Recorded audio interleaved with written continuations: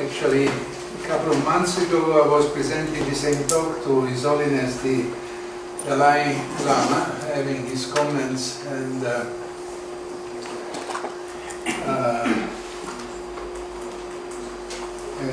suggestion.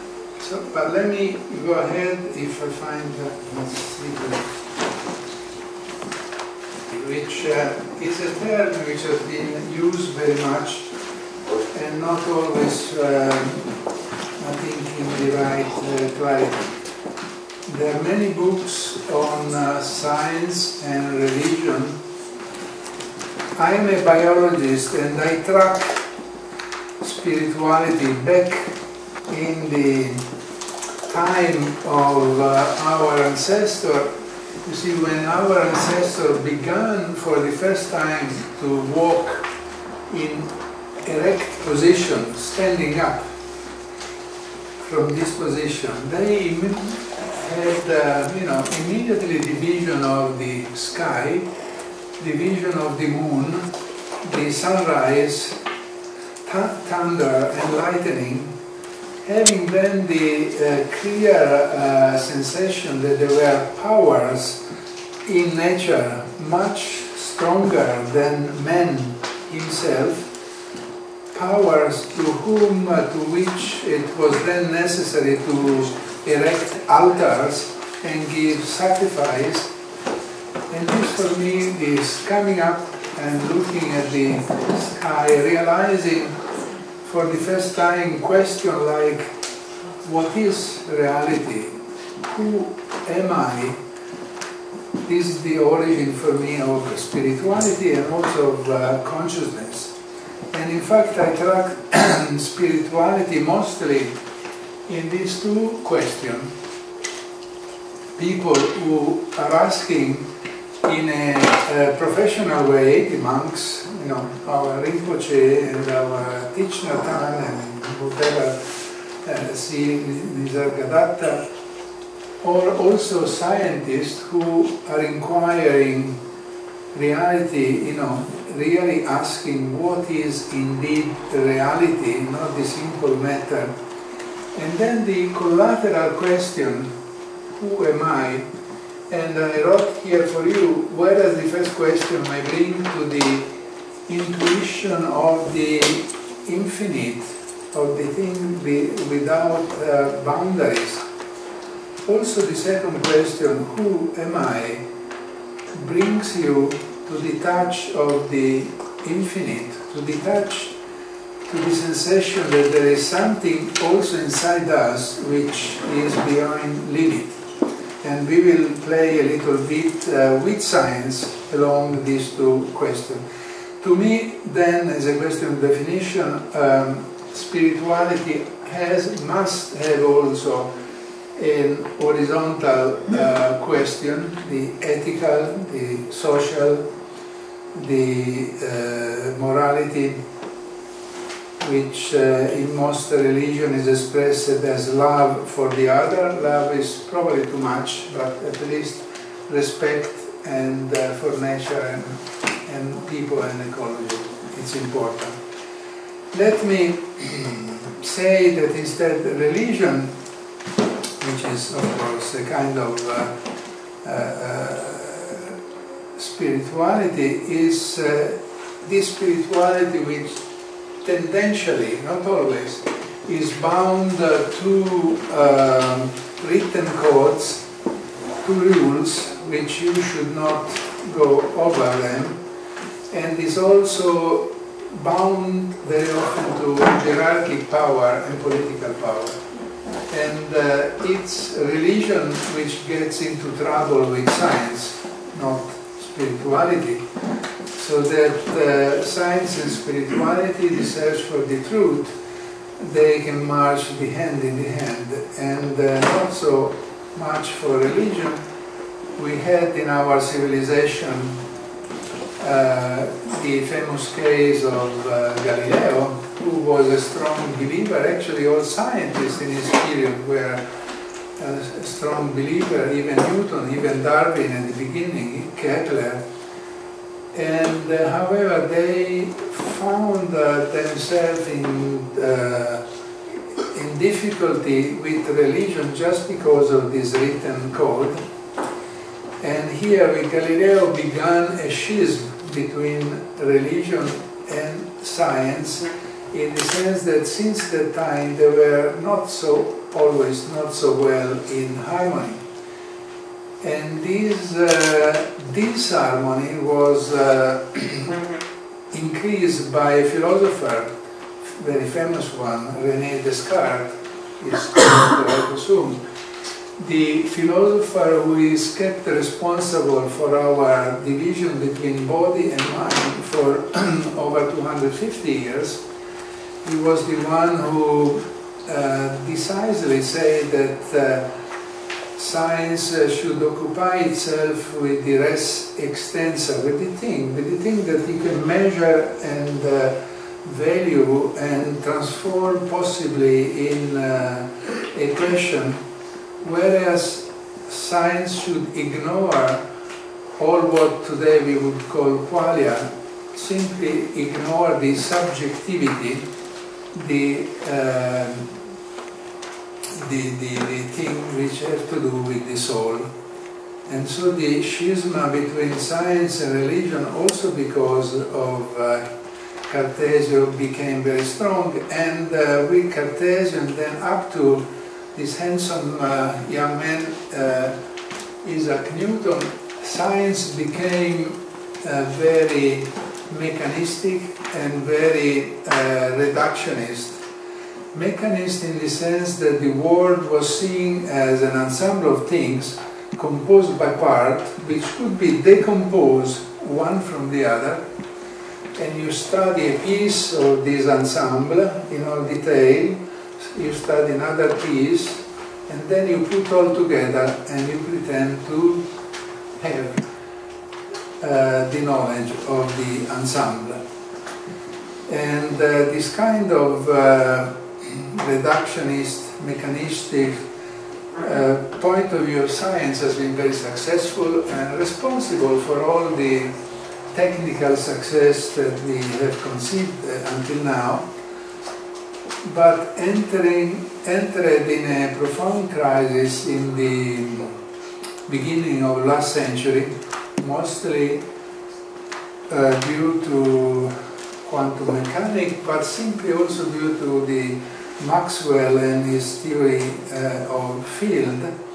And in the middle of last century, this decline of the mechanistic reductionistic view was due also to a series of new concepts which came out in science and which made the new fields based on the, actually, as we will see, in opposition to the mechanistic world.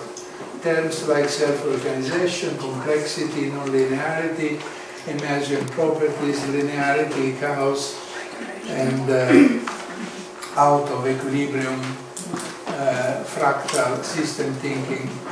And I put here that almost at the same time arose in many scientists, mostly at the beginning, the scientists of the quantum mechanics, a kind of lay spirituality.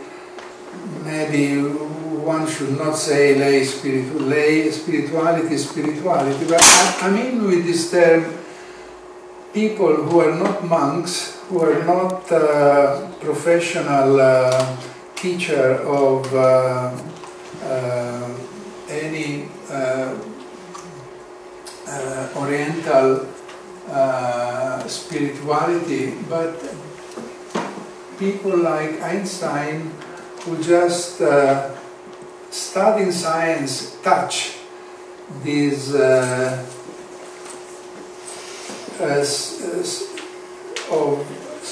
smell of infinite, of mystery, the mystery of nature, and so that science become at the same time the contemplation or the feeling of something that you cannot comprehend completely and of which you admire mostly the mystery. So science touching the mystery and touching then as Albert Einstein says here, the mysteries of eternity, of life, or the marvelous structure of reality. Now, in this period, there is the birth of the quantum mechanics, and we have learned how many concepts this kind of physics has brought with us, which has really over our mind.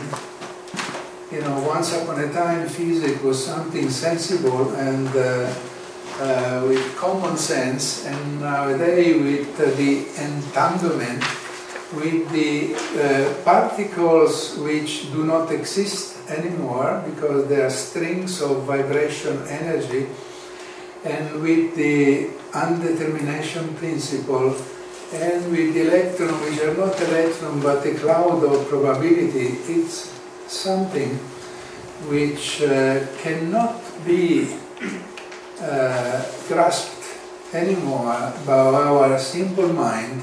So science reached this point, and then when you reach the point that mind cannot follow, where are you? Are you in science, or you are already in some metaphysical stage? One could say that the study of quantum mechanics is already a study of spirituality, in the sense that it really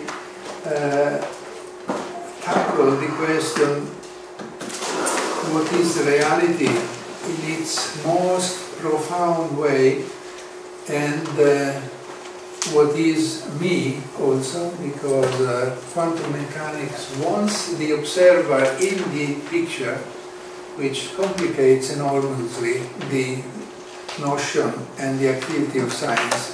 And there are other things, the study of those people who study the parallel universe is already a form of spirituality. And quantum mechanics is really the mind-blowing activity in terms of science, but science today is still molecular science. If you open any science or nature or proceeding academy of science, whatever important scientific journal you want to read, you almost only find article on DNA, RNA, proteins, genes, and receptor, enzymes, molecules, and molecules are also the things that feed the pharma industry, the petrol industry, all the synthetic biology industry, so that science today, at least judging from what is going on in the market and in the journals, has to do still with molecular. And we will deal with this kind of system view of life, which is a new way of looking at the science, mostly the science of the molecules, the science of life. And I think I will talk about the system view also because of this book, which I have written with Frishoff Capra a couple of years ago, which is still being translated in different language. The system view is the opposite of the mechanistic reductionist view of Newman and Descartes, as it states that when you have a system composed by several parts, like an organism, or like a watch, or like a hospital, social system, like a common market, so many parts, the important feature of this ensemble cannot be ascribed to the property of each isolated component, but they are due to the interaction, to the bonds which connect all these parts. So when you have a system with many points, just forget the point and take all the lines which connect all these components, and is the mutual interaction of all components which give the all properties of life: biological life, social life, economic, ecological life. I want to give you some example before jumping into our notion of this book you have seen costs a lot of money. 30 is 600 page, 30 euro, but in India you find an edition for only $10 a day. That's close parentheses.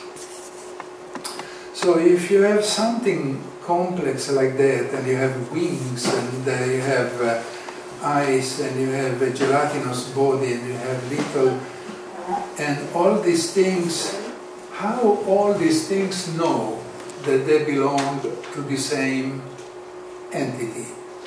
It's not that the heart can beat, the speed it wants without taking care of all what other organs are doing. It's just like an orchestra where you have the players who have to be in synchrony with each other, and none of them can do his own business. Life, organic life, social life is generally or always made by interaction of parts, and all parts must be in contact with each other in order to determine the unity. And this is the main message of the systemic thinking. Then in these organs, with time, happens to the best of us, due to some age or accident, some of these bonds break, and you arrive at a point, they say, for everybody, I hope that they're wrong, but probably not, the point of death, where you still have all organs which may be active for a few minutes, a few hours, but they are not anymore interacting with each other. That is the picture of fragmentation. Life is when you have all talking together, and if you ask one of your students, here is a living horse jumping around, and there is a dead horse who just died right now, and the dead horse has all proteins, all DNA, all blood, all hormones, all nerves of the living horse. So why do you call it dead if he has everything? And the smart students say, well, Professor, this is the living horse where all parts, all organs talk and interact with each other. Life is an integrated property. And this is your dead horse where the liver and kidneys and lung don't talk anymore with each other. So this is a general truth, that life, the same in a hospital where you have the interaction between the doctor, the nurse, the accountant and the director, and the same is true in the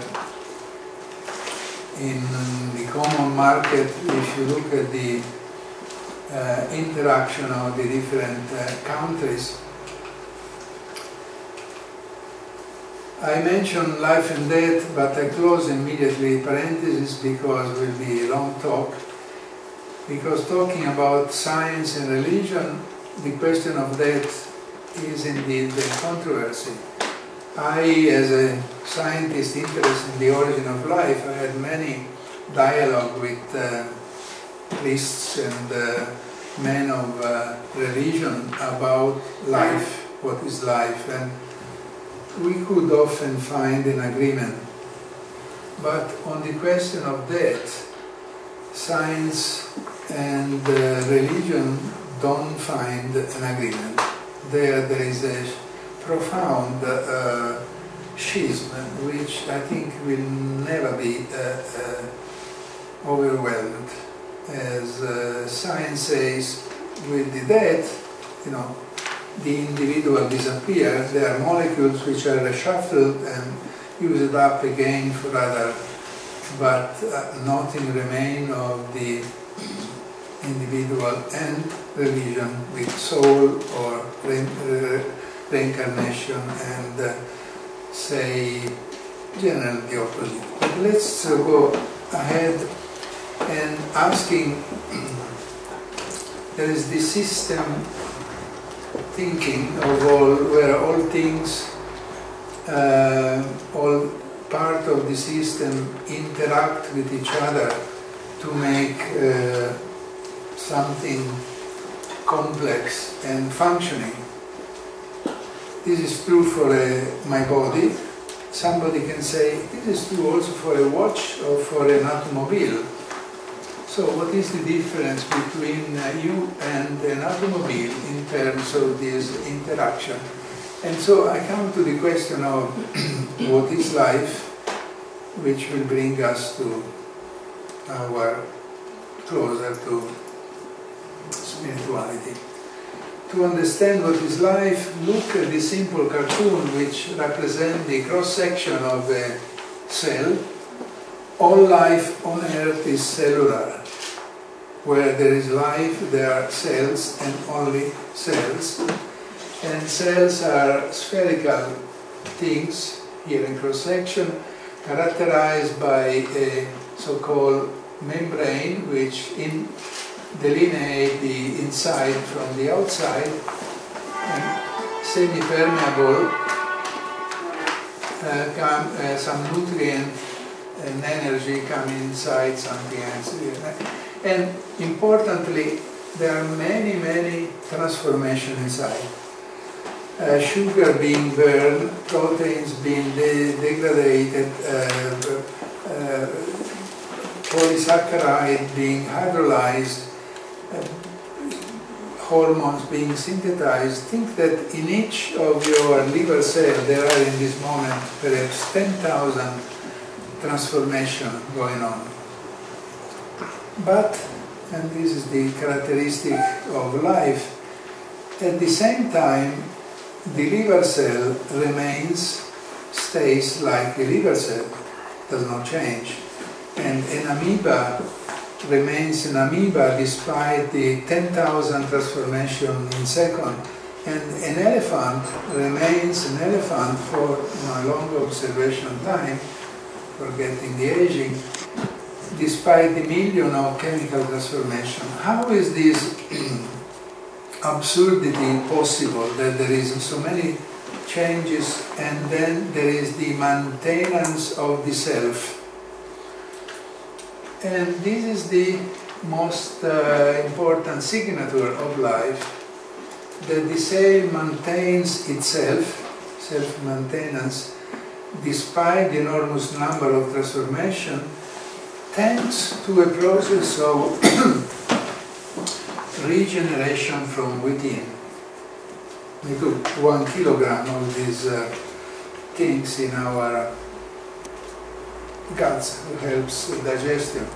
But the important thing is the following, that each of these points is a chemical compound, and each line is a chemical transformation, a chemical reaction.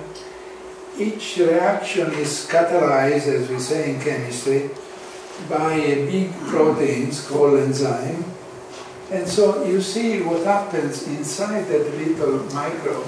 And actually, if you look, each of these compounds, there is a codependent arising. Life is not localized, life is not localizable, or you can say the Buddhist view would give you an entire life, but then from that you can go to the next one, to the interaction, and from that to the ecology, and from that to the entire planet, and from that to the atmosphere, and from that to the other star, and had then a kind of chain of causality. And causality is indeed the central pillar of philosophical Buddhism. And you say in Buddhism, but you say the same in the system work, there is this because there is that, there is the tree because there is the seed, but because there is the sun, because there is the rain, because there is the water, because there is the farmer, and there is the farmer because there is his parents, and there are his parents because there are the people who give you them food, and so that you get to a kind of network which involve the all things that you can think of. But here there is another slide, let's see. And now consider the cumulative effect of two complement concepts. And I say that for Buddhism the same is valid for our system view of life. Namely the complementarity between this codependent arising, that each element depends from all the others. At the same time there is the impermanence, the fluctuation, something that stay for a few seconds, disappear, is formed again, so all is a fluctuation of things. Then you reach this conclusion, this view, that the entire universe is not made by isolated, independent things, but is a dynamic, totally interactive process. Now, this is easy to write, but it's also easy to reach on the basis of science. But this is not a small thing, because as soon as you say that science, the system thinking, as well as Buddhism, take you to a chain of mutually dependent things which embrace all what there is, then you are in touch with the whole, with the totality, and then you are in touch with the infinite, as Einstein was saying before. And actually this type of consideration is also present in Advaita Vedanta. Here is Shankara, which however is not so popular among scientists as Buddhism is. This is interesting. I have been for many years, since 1997, in Mind and Life, this institution created by the Dalai Lama and Francisco Varela for the confluence between science and Buddhism. And I have seen many scientists interested in Buddhism profoundly, mostly because Buddhism is a philosophy of reason. You reach this kind of conclusion without mentioning God and without mentioning any transcendent power, whereas in Shankara and Advaita Vedanta, although there is this beautiful idea of the whole, you immediately are confronted with Brahma and Vishnu, probably not so in the old Veda part, but when you talk with modern Advaita Vedanta people, immediately come God and all the... But this is another beautiful expression of Shankara. like bubbles in the water, the world rise, exist and dissolve in the Supreme Self. But there is always this notion of Supreme Self. So we have reached this conclusion that Buddhism sees reality as a web of causal interaction, and the same can be said for a system view of life. There is nothing which can stand by itself. I have pollution in my little pond in the garden. This is giving problem to the atmosphere. The atmosphere is connected with the sun with the solar system. It's all connected with each other. Then we arrive at the all as a gigantic dynamic network. And when you are there and you smell the whole, you are already touching. You have a taste of the infinite, of the mystery, as Einstein was saying before.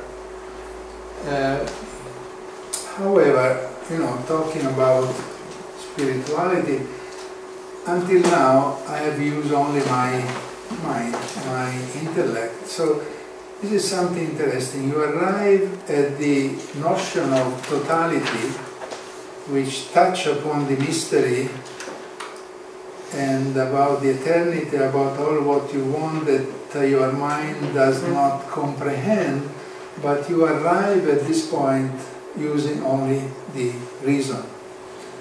So where do we go from here? Somebody would say, well, if you want spirituality, then you have to jump. To have to, I don't know, go to an ashram or sit in a cave, jump into another reality. But some other sage would say, you stand at the edge, ready to throw yourself in. What a shock to discover there is nowhere to go and no one to throw. This kind of Zen answer, but I think many sages would answer this way. And we have somehow to put in the notion of subjectivity of consciousness to make the story a little more complete. And we are, as scientists, but as normal person, with our mind structured in such a way that there is always an eye watching the outside. There is this dichotomy between the self, the I, and the outside. And so that the I, the first person, is generally never capable to be in the picture because it's the one who observes, cannot be inside. And actually this is the big problem of consciousness for science. Many philosophers consider consciousness as a blind spot because you cannot study it, because studying consciousness is already an act of consciousness. And on the other hand, there is no explanation, no cause could appear without consciousness already being there as a precondition. So when our neurophysiologists, neurobiologists say consciousness is this in the brain, or this is clearly, well, I would say almost a nonsense, because in order to talk about the brain, you have to have the consciousness of the brain and all what the brain does. And you can use several of these. And therefore, since all phenomena can be observed, studied or explained if and only if consciousness is already there, it's impossible to regard consciousness as a product of something. It cannot be secondary. And this is in the literature, but this gives a lot of problem. Even nowadays, there are several meetings on consciousness and we never reach a clear agreement. Many scientists do not accept this principle that consciousness is primary. They like to think, but particularly the neuroscientists, that consciousness is secondary, is a product of something, of the matter, of the brain in particular, which I don't believe, I don't share, and many others don't. But then, if we have this situation where the world is described as a third-person description, he does that, and there is the mountain, and there is the river. And on the other hand, there is the subjective description. So these two worlds, it appears that the universe is made out in two parts. One material, the world outside there, and the other, all what is inside me, and all what inside me is also the world. It has been put into my subjectivity by all perception and all other senses I have. But, and here is the $100,000 question, isn't so that these two different forms, this apparent dichotomy is due to our limited intellect, which is unable to comprehend the completeness of two opposite ways. And there is this so-called nondualistic view, which is shared by a few philosophers and a few scholars of science, of consciousness, as our common experience tells us that there are two opposite aspects of reality.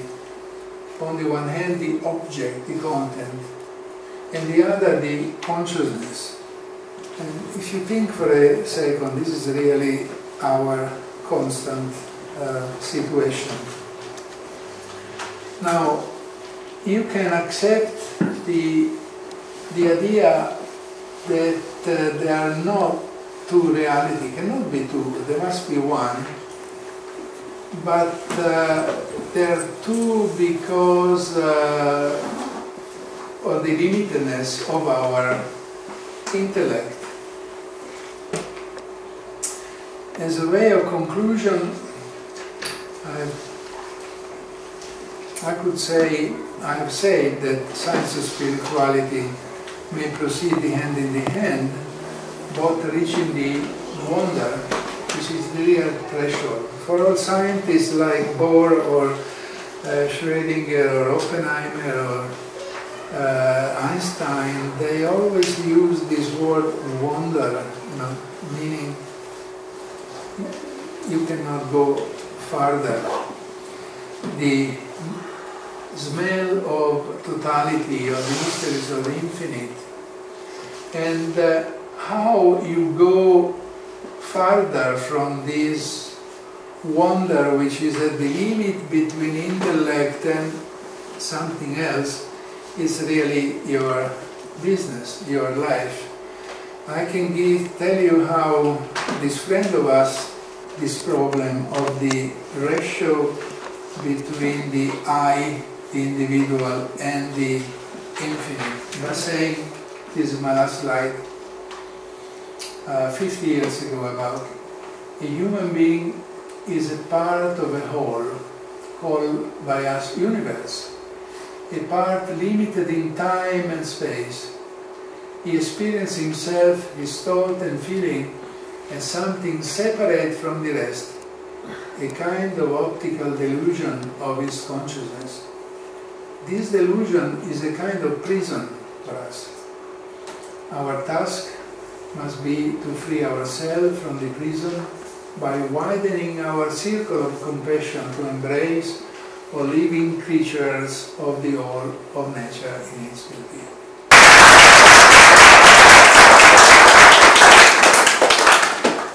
Yes, now we'll go on with the questions. Material world corresponding to Asiya in Kabbalah, in the Kabbalah tradition, and then 3 more worlds above this Asiya world. Now, if you are looking at a human being as consisting of all these worlds, then the conclusion that once you die, everything is gone, is only true for the material world, but there are still parts of your human being above this material world that persist and may reincarnate again and may live and mature further. The question, of course, I mean, is this true, or can you comment on this? I mean, that's to a certain point, they don't accept, they don't believe generally reincarnation. This to me was the threshold to see whether one was really, became a Buddhist or not.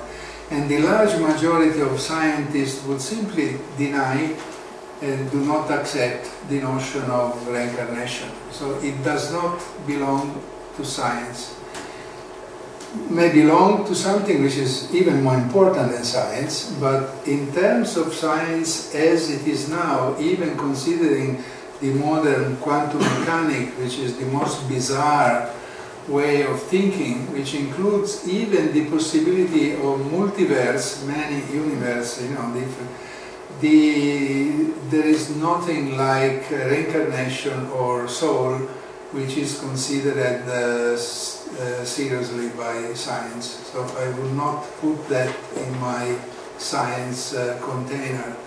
of course, I mean, science would apply only to this ASEA world, to the most, yes, to the material world. It would simply not apply to all the other worlds, But the question if these other worlds exist, I mean, yeah, outside of science is still valid, and still important. Well, it's maybe important, but science has no proof for that. Yes. And you see, I keep saying always that science is a very limited portion of the human enterprise. These are small things, but it has its very strong framework, because being so small has rather rigid borders, and nobody obliges you to be a scientist. But if you are a scientist, you want to be a science, you have to wear this jacket of reproducibility, etc., etc., etc., which makes science boring and small, perhaps without fantasy, but also the strength that brings us ahead. Because if everything goes into science, then it's a big chaos and is not useful anymore. Thank you.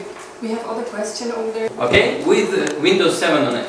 Yeah. So you install it on one computer that was blank before. Mm-hmm. So you work on this computer, but then shit happens, it happens. You spill a coffee on it, so computer is dead. Well, computer is dead, but you take the same CD and install the same Windows 7 on another computer. Is it reincarnation of Windows 7? No, it's nonsense. It's just an accident. No, I mean from the perspective that you installed the same software, but on another material entity. So it seems like it's a new physical entity, but the software is the same that is installed on it. There is something which we call metaphor, which is a very important literature figure in science and literature. I tell to my lady, you are warm as the sun.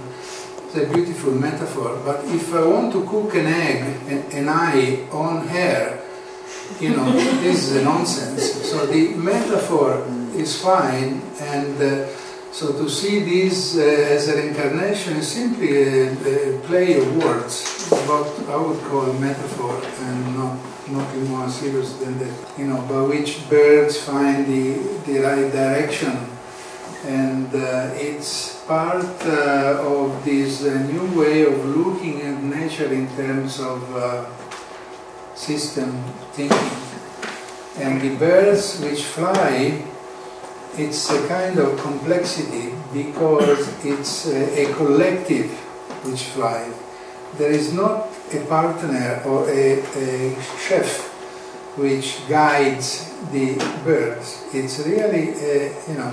Is that a morphogenetic field? Those are words of Sheldrake, whom I like as a person, very good friend, but it's again to me a metaphor.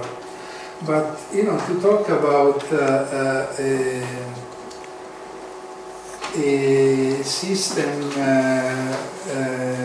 thinking system view for a collective, like a beehive, you know, each bee moves, does not know what the single bee does. But, you know, altogether you look and you see a very well-organized system. So where does this organization comes?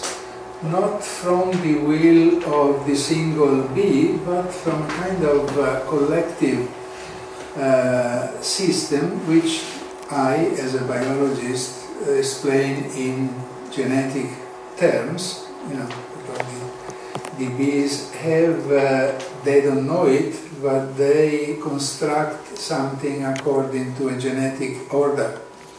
But they don't know it, so each is... And so this vision of a collective organism which moves as an entity and works as an entity, although the single do not know, it's a very powerful figure of our modern science, man and chimpanzee. Those are the only animals which are capable of, you know, coming together and planning cold-bloodedly the killing of somebody else. Lions kill, but only for, you know, defense. And this the genetic determinant is with us because man from the very beginning had no, you know, nothing to defend himself, and the only way to eat and to defend himself was to kill. And it's a sad reality, but I believe that will be very difficult to counteract this kind of genetic trait of humanity, which is, you know, many beautiful things, love for, you know, spirituality and love for beauty and harmony and consciousness, all the wonderful things that we did with art. At the same time, we have this black series of genes, and it's really a fight. And what we have to do in the future is make so that the part which has to do with the strength of positive consciousness takes over more and more. But to hope that it disappears is probably But so to actually go forward in this direction, it would be to actually create something that connects all of us beyond, regardless of race, nationality, ethnicity, and it's actually a chance to connect the dots, you know? Yeah, it's a connection, but it's a connection operated by mankind in itself. This with all kind of technology you can use to better aims, or you can use to do harm. And again, you know, man is as the one and the other, and I believe, unfortunately, it will be very difficult to have only one. I mean, Asimov wants to have, proposes that whole humanity is controlled by a supercomputer and managed. Yeah, that's science fiction. I don't comment on. Of course, you know, there is even some people who think that we are not real. We are all in kind of yeah. Thank you very much for all the questions and all the answers, Mr. Professor. I think this is worth an applause for us.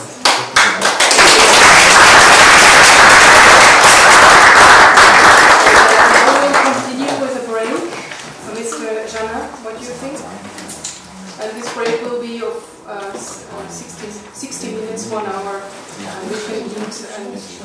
break.